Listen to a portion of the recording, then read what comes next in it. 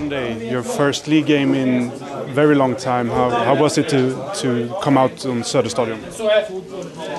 I think that today I make up my mind that I'm going to do my best today to make sure that the fans look so happy and we're going to have victory today.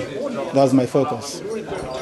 So what do you think of the game and your performance?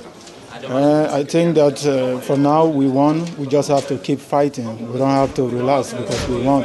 So every game we play, we have a long way to go. We have to continue to keep fighting so we become first in the league.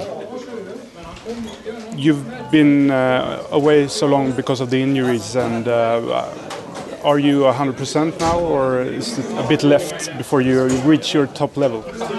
Yeah, I think for me, I think that injury is not slowing me down. Anytime you put me on field, I can play.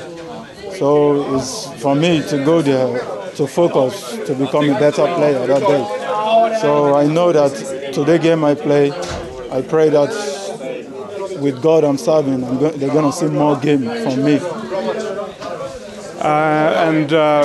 What about the feeling winning here on Söderstadion? Yeah, I think that this one gives me more confidence and more fighting.